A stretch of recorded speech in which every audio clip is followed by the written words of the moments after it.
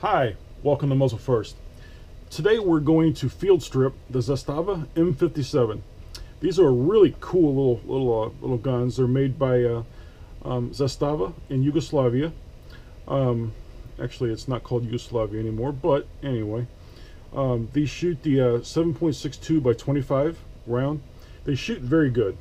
So today we're going to field strip it. This is basically what you would need to do if you were going to clean it. All right. Let's move the holster out of the way. All right, first thing, let's safety check it. So you can see it is clean, it is clear. All right. There's no magazine. She's empty. All right. First thing that you got to do, you got to move this out of the way. This can be a little stiff. Mine locks and unlocks very easily. If you've got one of the new models that's not been used before, that's not been shot before, you might have to use a small tool, either a little brass punch or something to push it with. You can use something like this if you want. I will say just be very careful pushing on that, because brass will scratch your finish. So you just got to move that out of the way. All right. So basically, it takes apart like a 1911.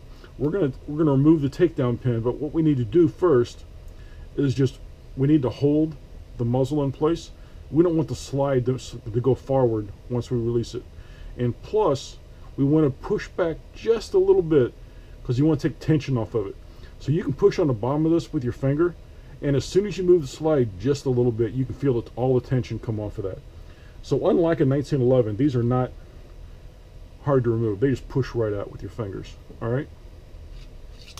And once you do, she comes apart. The slide itself, you can remove the hammer assembly just by pulling on it. It should slide right out. There is a small spring on the inside. I'll show you that spring right there. You can kind of see it. Let me do a little pointer here. That little spring right there. Oop, right there. See that guy right there? This just sits in front of it. So when you put it back together, just going to slide down right in front of that. All right. For the slide, it's really simple. This comes apart a lot like a 1911.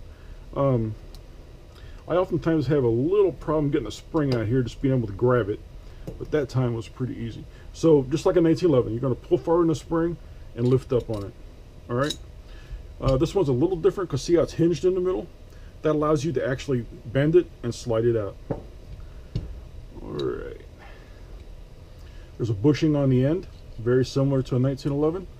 We're going to rotate it counterclockwise 1/2 a turn and just pull it out. We want to make sure that is down, just like a 1911. Lift the barrel a little bit so it grooves. And out she comes. That's it. That's all there is to taking it apart. Let's put it back together real quick here. Just the opposite. Drop the barrel in, and you'll feel it lock. You'll feel it lock in place right there. Put this in place, rotate it. We're going to put the spring and guide rod in. You can sometimes have a little bit of issues with the guide rod lining up in here. And I'll show you where that will get you at sometimes. There we go. At the very end right here, it needs to come through that, and that's the only problem I've really had with it, is getting that to line up. But generally, you push on a little bit. There we go, and it'll just pop right through. There we go. That'll sit down right on top of the barrel. And we're ready for put the slide back on the frame. It just slides on. We're going to do the same thing here. I'm just going to push back just a little bit. We're just going to take tension off of it. That's all we're doing.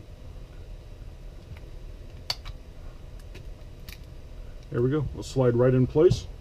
Go to this side here. Lock it down. That's all there is to it. Thank you for watching. If you got any questions, you can send me an email at muzzlefirst@gmail.com. If you want to visit our website, it's www.muzzlefirst.com. There's a spot down below this video that you can leave comments. Like and subscribe. Share it. I'd appreciate it. Thank you, and you have a good day.